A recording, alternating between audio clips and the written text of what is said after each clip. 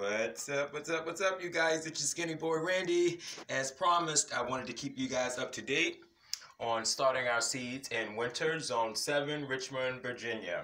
Today is day 10, well, 9.5, going on day 10, so I wanted to give you a 5-day update on our winter seeds, you guys. They are germinating and they are growing. So let's check it out. First, here are our turnips.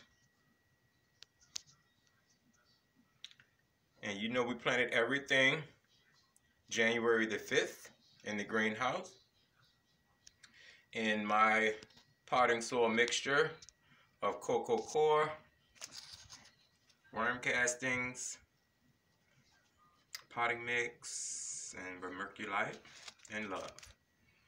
And our squash, the zucchini black beauty, this one is breaking ground. And this one has pushed on through the soil since yesterday.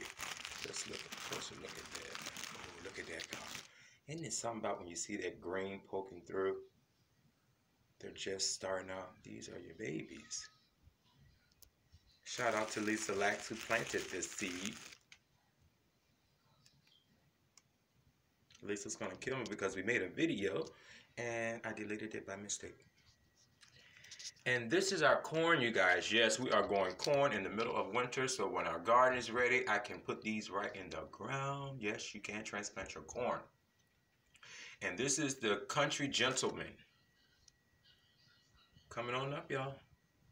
The Country Gentleman corn on the Skinny Boy Farms, you guys. And we got some lettuce over here sprouting up. That's our lettuce.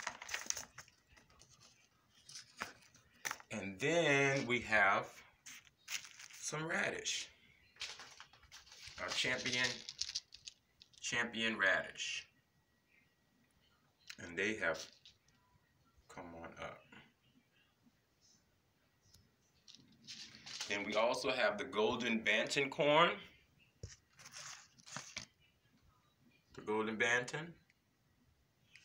And look at that, y'all. Looks like a little field, right? Already. You guys, I'm so excited for the 2020 growing season. This is my first time getting a head start, you guys. I'm super duper excited. Look at that, y'all. Everything's just growing. I love it. So you can start your seeds in winter. And here's your proof. So stay tuned, you guys. Remember, go to the YouTube channel, click like and subscribe if you will. I would greatly appreciate it. You are loved. Remember, live, love, laugh, grow, stop, and eat it.